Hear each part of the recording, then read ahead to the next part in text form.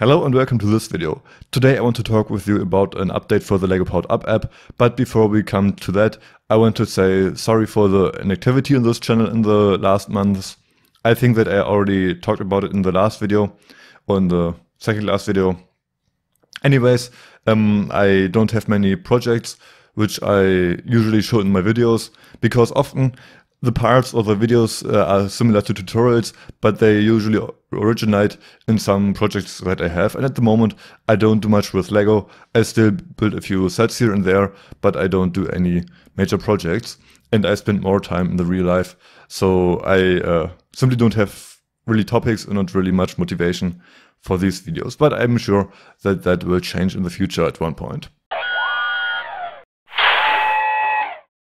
Anyways, there was an update for the LEGO Powered Up app, and first of all, in the past update, we got the LEGO Star Wars Boost integration because the official app for LEGO Star Wars Boost got discontinued. The R2-D2 control layout got transferred into the Powered Up app, but that was only for one of the three robots.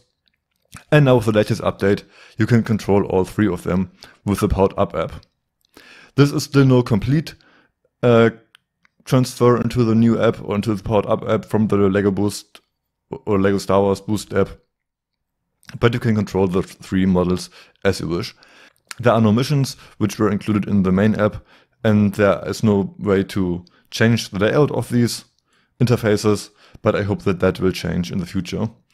I don't think that the missions will be transferred, and that's pretty bad, but at least we got something, and at least now you can use the models only, even if you can only control them as a remote. And maybe the major update was in the Create tab. But first, if you had the old version of the app, you will have to go into the settings and change the default palette level to advanced, because normally you are in an internal palette level where you can see blocks which you shouldn't be able to see. And they're interesting. I've got them here, but they're not officially for the end users. So for the normal canvas, now we've got a new layout for the blocks, but there are no new blocks, I think. There are blocks like start, and all of them have new icons and a new design. They are more blocky and not so rounded. And there are a few blocks which have icons for the sensors that they can control. For example, here we have a hub on the block as an icon, and for the other blocks we have the simplified icons. But the blocks themselves are pretty similar, and I think that most of my tutorials should be still able to be followed, or should still be able to be followed with the new canvas. I might make a few remakes for a few very popular ones or for the first ones, but I'm not sure on that. I will have to see about that. And there have been a few voices against the update, because basically you can say that many tutorials are useless now, but the blocks that are available are still the same, they just look differently.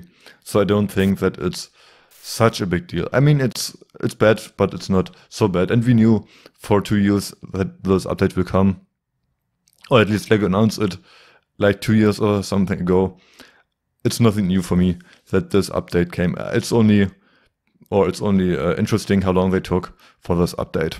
So I don't mind this update as much as other people, and I don't think that staying on the old version is really an option instead of installing the new one, because old users can always install the new one and new users will have the new one anyways.